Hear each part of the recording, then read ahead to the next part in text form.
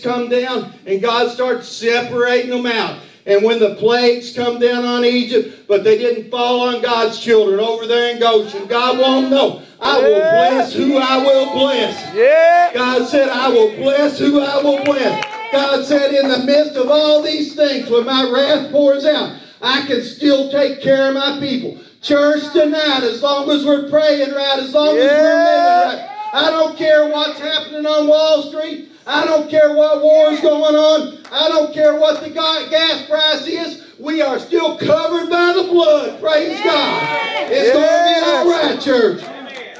God is more than able. You know, He revealed Himself to Abraham, Isaac, and Jacob as the Lord God Almighty, El Shaddai, the all-sufficient one, the one that's more than enough. I'm here to tell you tonight, church, He's still more than enough. He's still the all-sufficient one. The Lord, He told Moses, He said, I want to know that I am that I am. I'm Jehovah God. As those people marched through the desert with Him, He revealed Himself as Jehovah Jireh, God the provider. He said, Abraham up on that mountain. Abraham looked at his son getting ready to be sacrificed. He said, Dad, where's the sacrifice? He looked and he said, God will provide. And he looked around and there was that ram caught in the thicket. Jehovah Jireh, church. He's still Jehovah Jireh.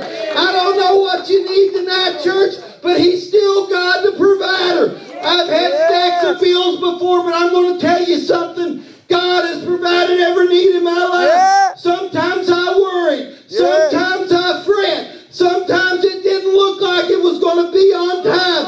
But I'm going to tell you, church, He's an on-time God. He'll provide for His people. When they come to that marsh out there in the desert, and the water was bitter, and they couldn't drink it, the Lord told Moses, He said, look over there, you see that tree? He said, I want you to put that tree down in that water.